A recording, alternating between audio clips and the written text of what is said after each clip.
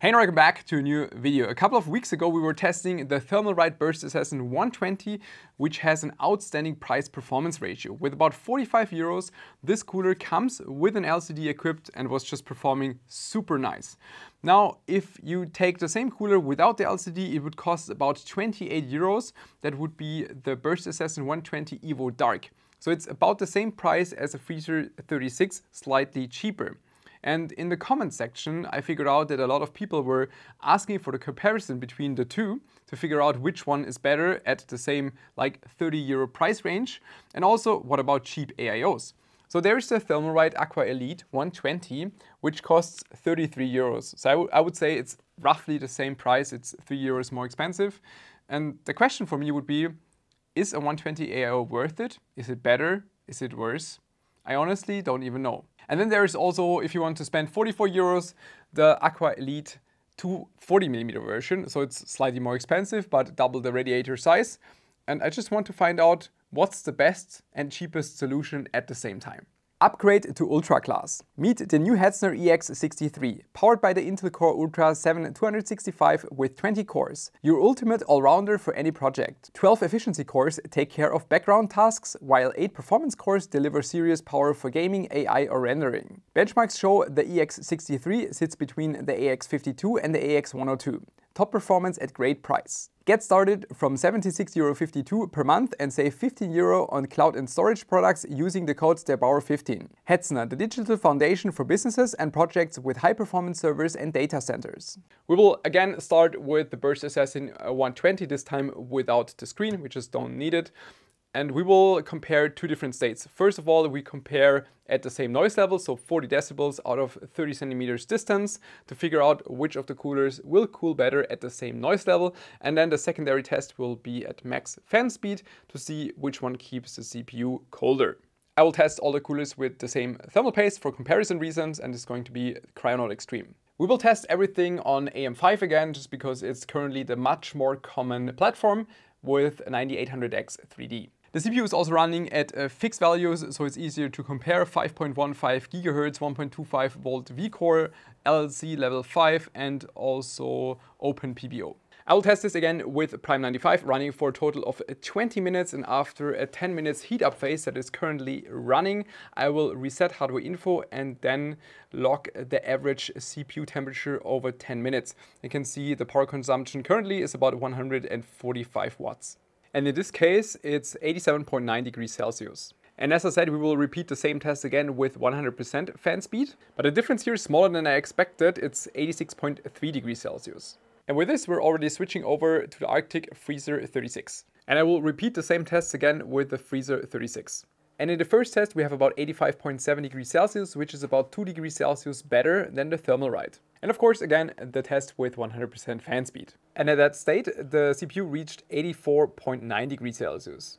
Now this should be quite interesting because it's a very recent AIO, but with a small surface area. Nobody is really using 120mm AIOs these days because of the small surface area, which is why AIOs most of the time are superior to air coolers. If you have like a 360 AIO, it's just very much surface area and also it's water cooling. So that's why most of the AIOs will outperform air coolers. But with this small surface area, I'm not so sure. This is really cute. And also price-wise, with like 33 euros, super interesting. Also, the only RGB device in today's test, still being cheap. Looks actually quite nice, I can't deny that. But might also look different in a case, especially if you have a bigger case. A 120 AIO can easily look like it's fully lost in there. It is still so difficult to predict for me if this will beat the air coolers or not. I just started the testing, you can see still the same condition. And it will just depend how much it will heat up now. And here we have the result, 88.4 degrees Celsius. This means, at least noise normalized, the 120mm AIO is 3 degrees Celsius worse, roughly, than the Freezer 36. And now I'm testing at 100% fan speed, but I don't think it will make a huge difference because the fan was already running in BIOS at about 80% fan speed. And as expected, almost no difference, 87 degrees Celsius. The last thing I want to test is the same AIO in a 240mm version, so just double the surface area of the radiator, how much that helps, and if this will be able to bring the AIO in front of the Freezer 36. However, this is a different price category with about 44 euros. Still super cheap, but not quite comparable. One thing to remember is that 2 fans are louder than a single fan. That also means that I had to go down from 80% fan speed to 73% fan speed to maintain the 40 decibels. This looks a lot better, and you can see how much the surface area helps.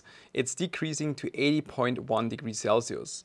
And with this, I'm able to run my final test, which is again at 100% fan speed. And the max fan speed doesn't even help to reduce it by 1 degree Celsius. At the end, we see 79.4 degrees Celsius.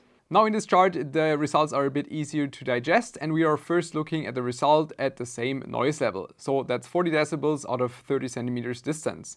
And in this condition, the Freezer 36 with 85.7 degrees Celsius is just performing absolutely great. And very close behind is the Burst Assassin 120 with 87.9 degrees Celsius. The 120mm AIO is performing the worst, and the 240 AIO the best with 80.1 degrees Celsius. And that's quite a bit better than all of the air coolers. At max fan speed, the ranking will remain the same. It's just the absolute temperature that is changing, and you can also see that all of the coolers are in the same kind of noise range with 42 to 47 decibels under max load.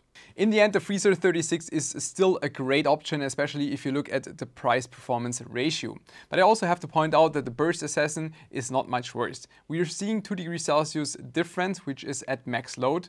But if you're looking for a gaming PC, for example, and you're just looking at gaming load, you will hardly see a difference between the two. And then you can probably also select which one you like in terms of the design better, or in terms of availability, or then when it comes down to the pricing, this one might be 1 or 2 euros cheaper if that is a thing for you. When it comes to AIOs, 120mm versions just don't make sense because you're so limited due to the surface area that you will lose versus even the very cheap air coolers, and they are cheaper than the AIO only when switching to more surface area. Thus, for example, 240mm version, you will see a much bigger advantage. Also, one thing to consider about AIOs is the pump. That will have 2 negative aspects. First of all is the noise level. Sometimes you can hear the pump. And secondly, it's also a risk that something might fail, which you don't have on an air cooler. And especially on those air coolers, if you have 2 fans, even if one fan fails, it will still work. It will lose a bit of performance, but it will still work, and having a heat pipe that fails is highly unlikely. Then again, an AIO has the advantage that you can mount the radiator at different positions. For example, you can have cold air intake, which is, especially with the recent NVIDIA GPUs, a very good thing. If you think of like a 5070 or 5080, these will dump a huge amount of hot air inside your case.